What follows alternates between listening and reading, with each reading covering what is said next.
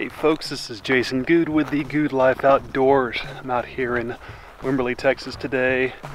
It is the second weekend of bow season for deer 2019. And this weekend was a little better than last weekend. Last weekend we just dealt with the wind direction that just wasn't right for us. We've got another video about that, link down below. This weekend had some other challenges and something I haven't dealt with in a while, and wanted to share it with you. So it's the subject of buck fever. So had a buck come in, decided I wanted to shoot him. It gave me a lot of opportunity to take a look at him and say, yes, I want to take this one with the bow. But he was a little spooky, and he kind of didn't, it took a while for him to give me a shot. And in that time, I probably got a little nervous.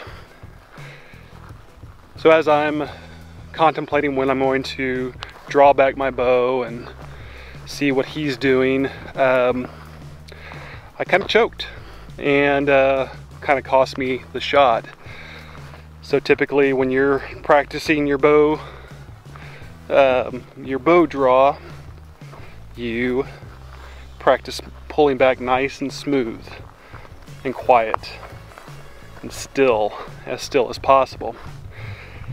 And in this case, for one, a lot of that just went out the window, but I got about halfway through my draw and paused just very, very slightly, but it kind of took away that smooth draw. It also took away the ability to pull it back any further without great effort.